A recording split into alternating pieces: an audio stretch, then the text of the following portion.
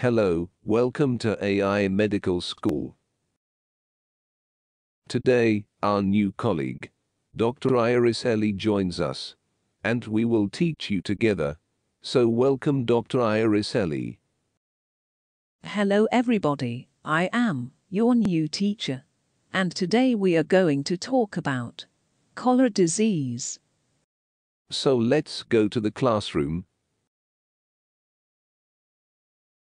This is our classroom.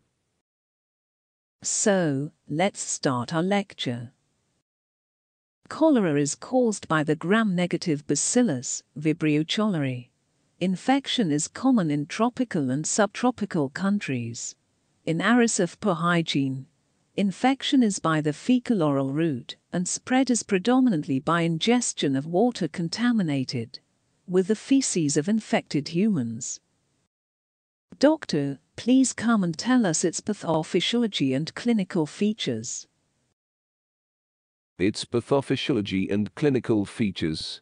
Following attachment to and colonization of the small intestinal epithelium, Vibrio Cholerae produces its major virulence factor, cholera toxin. The toxin binds to its enterocyte surface receptor, which in turn activates cyclic adenosine monophosphate, CAMP.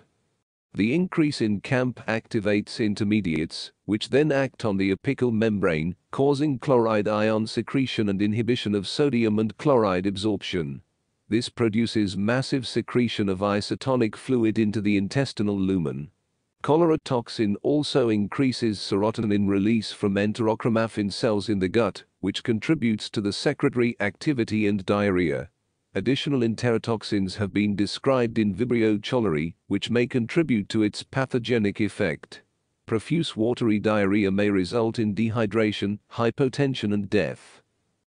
Please Dr. Iris come and tell us how to manage this disease.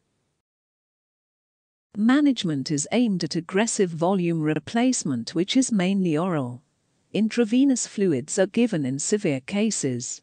The mechanism of action of oral rehydration solutions, ORS, depends on the fact that there is a glucose-dependent sodium absorption mechanism not related to CAMP and thus unaffected by cholera toxin.